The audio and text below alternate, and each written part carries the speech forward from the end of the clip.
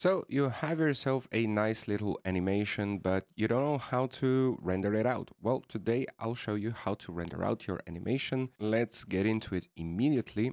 I'm going to jump to the first frame of my animation and I'll go into my output properties.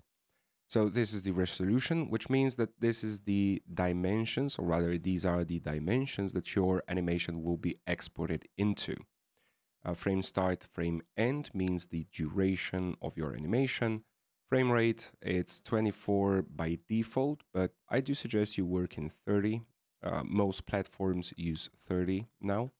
And then we have this, the output. So by default, it's set to PNG, but you also have AV JPEG, AV RAW, FF, MPEG video. So you might be wondering, why wouldn't we be exporting in a video format directly? We prefer to export in PNG, or rather image sequences, because if there's any interruptions, you can basically restart from the point your animation got blocked. Now, in terms of color, depth, compression, color, if you are exporting something that has alpha, meaning it's transparent, so if I go into my rendered view, you see these squares, this mesh right here. This means that everything is transparent. So I would need to export it with a alpha, so RGBA. Otherwise, you can go just strictly with an RGB. Color depth, by default, I go with 16 since I'm also working in DaVinci for the final video stuff. So I just leave it at 16. The compression I've tried many times at 0, at 100, at 50, and there's barely any noticeable difference. So by default, I just drop it to 0. And you're ready. So you want to press F12, and F12 is just going to render one single frame of your animation right now. So this one took about 4 seconds. So when you're thinking about animation stuff, you also need to take into account, are there any ways of optimizing your scene? If you're interested in how to optimize your scene for rendering, check out this video that's on the top of the screen and in the description, where I talk more about optimizing your renders. This is just strictly a simple setup right now. But we want to have a complete image sequence.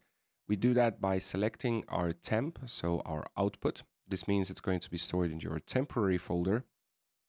But I suggest you click on the file and then find a, let's say, directory where you usually set up your, let's say, projects. So I'm going to click on the Create New Directory. This brings a new folder. I'm going to name him Planet. I'm going to click on that folder, and then I'm going to name down below my file as Planet. So now if I want to start rendering this out, I press Ctrl F12, and this is going to start rendering out my animation as a sequence. So when it finishes, it just continues with the next frame. And you can see it's starting to work down there on the bottom. You can also do this by just going into render, and then you have render image, render animation here on top. But Ctrl F12, it's going to be enough.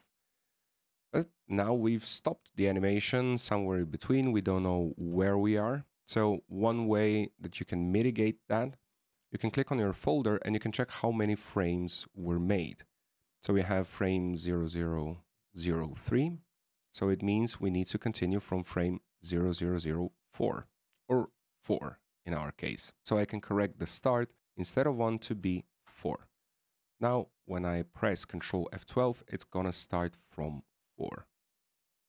Okay, as you can see, our animation has rendered out completely from frame 1 to frame 200. We have these nice PNGs with alpha transparency, everything worked out correctly. Now it's time to render them out as a video. And for that, I use DaVinci Resolve. So DaVinci Resolve, you can get it for free. Just Google DaVinci Resolve, download it, set it up, and you'll be greeted by this exact window.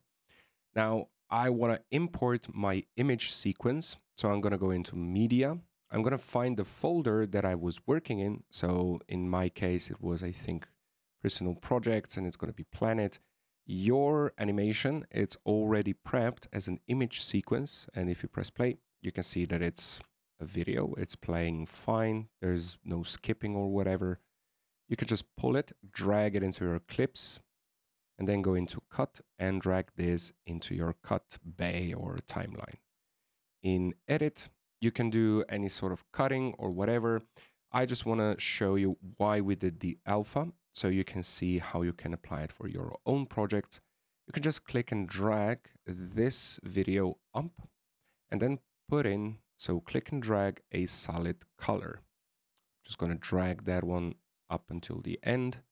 Click on that solid color and then pull it to be, let's say, I'm just going to set it to be white, or maybe we can set up a blue. So it means that it's transparent. So everything you put in the back, it's going to be visible in the whole video. In order for us to deliver this, meaning to render out, you just click on this deliver icon, and now we can set up all that we need to render out our final video. So before we do that, I'm going to go under File, Project Settings. And in these project settings, you can see something here that's a bit out of whack. So it's in Ultra HD.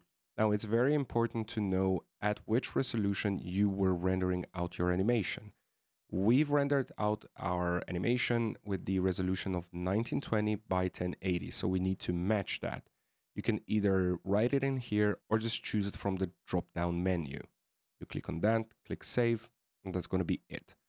I'm going to change the frame rate to be 30 because we were exporting in a 30 frames per second frame rate. And now for my format, you can see this is a strange MXF. We don't need that. I'm just going to make it a straight up MP4. So that's going to be it. Final steps are just to click on Browse. Then find a folder you want to save your project into. Name your project. So let's say this is going to be Planet, like that. You can see the locations, everything. Make sure that everything is working correctly. And then just add to render queue and render it out. This is going to compile everything, so the image sequence and the bottom layers and everything. And now we can check out our video. Yeah, so that's it. Basically, this is the process of how to just simply render out your animation. Now, you might see this noise, nothing is denoised or post-processed. So if you're interested in that, and if you're interested in how to make your renders better or more optimized, faster, do check out the link in the description, and I'll also append a video on top of the screen in this one. So yeah, that's going to be it for this one. Hopefully this helped you out, and I'll see you in the next short tutorial.